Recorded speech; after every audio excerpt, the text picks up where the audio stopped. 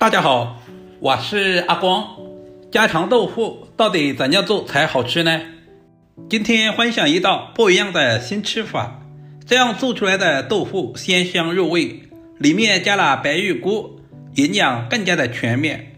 如果你也喜欢，我们一起来了解一下具体是怎样做的吧。首先准备一块比我还老的豆腐，把豆腐对半切开，然后再切成1公分左右的小长条，接下来再切成1公分左右的小方块。挑选豆腐，我们最好是挑选这种老豆腐，因为豆香味更加的浓郁。全部切成视频中这样就可以了。接下来把豆腐放在准备好的大碗中。豆腐含有丰富的植物蛋白，平常多吃一些豆腐对身体非常的有益。接着准备一小把白玉菇，切成小段，我们也不需要切太长，大约在1公分左右。白玉菇看起来非常的干净，其实表面有很多的杂质和细菌，我们要加入少许的食盐，再加入多一点的清水。我们要用淡盐水把白玉菇清洗一下，这样我们吃着也更加的放心。清洗完之后，我们再用力拧干水分，这样方便入味。全部处理完，放在碗中备用。做家常豆腐离不开韭菜，因为韭菜有一种特殊的香味。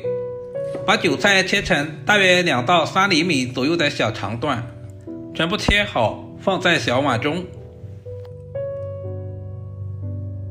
下面我们简单的准备一些配菜，准备几粒去皮的大蒜，用刀拍一下，拍过的大蒜蒜香味更加的浓郁，然后再剁成稍微细一点的蒜末。全部切好以后，放在准备好的小碗中。接着准备小块去皮的老姜，同样把老姜先切成薄片，然后再切成稍微细一点的姜丝，最后全部剁成姜末。老姜有增加食欲的作用，全部切好和蒜末放在一起。喜欢吃辣椒的，再准备几个小米椒切成小圈。如果吃不了太辣的，也可以用美元椒来替代。全部切好，放在姜蒜一起。接着我们准备一个空碗，调个料汁，碗中加入大半勺的食盐，小半勺的鸡精，少量的胡椒粉，然后再加入1大勺的蚝油，加入1大勺的生抽。接下来我们再加入少量的清水，用勺子充分的搅拌均匀。提前调好料汁，可以节省炒菜的时间。搅拌均匀，放在一旁备用。准备一个小碗，加入1大勺的玉米淀粉或者是土豆淀粉，加入小半碗的清水，我们提前调个水淀粉，充分的搅拌均匀，放在一旁。食材准备好，我们开始操作。往锅中加入1大碗的清水，然后再加入1勺食盐，接着把豆腐放在锅中。我们要提前把豆腐焯下水，这一步的目的是去除豆腐的豆腥味。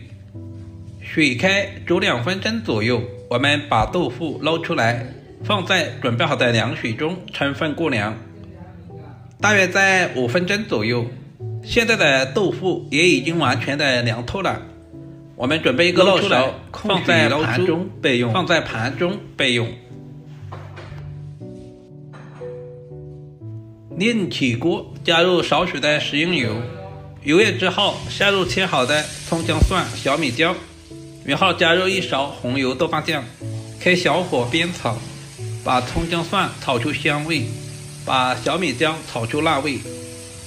豆瓣酱一定要提前炒制一下，这样更好的激发出豆瓣酱的香味。接下来把准备好的白玉菇也倒在锅中，稍微的翻炒一会儿，把白玉菇表面的水分炒干，炒出香味。接下来加入小半碗的温水，然后再把豆腐倒在锅中。豆腐要好吃，我们要稍微的焖煮一会儿。很多人炒豆腐的时候稍微的翻炒一下就出锅，其实那样是不对的。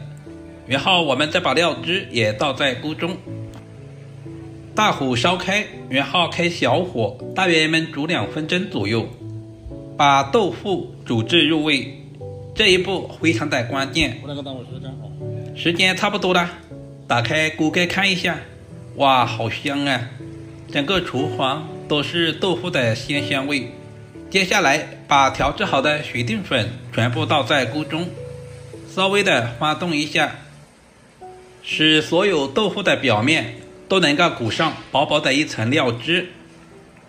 最后把准备好的韭菜也下在锅中，韭菜比较容易熟，我们煮制的时间不需要太长，稍微的翻炒一会儿，把韭菜炒出香味。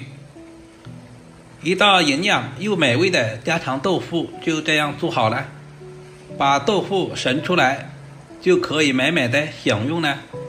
如果你也喜欢，就赶紧收藏起来试试吧。这样炒出来的豆腐鲜香滑嫩，里面加了白玉菇，清脆爽口，营养也更加的丰富。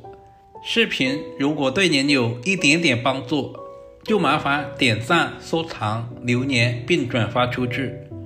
今天的视频就简单的分享到这里了，我们下个视频再见吧。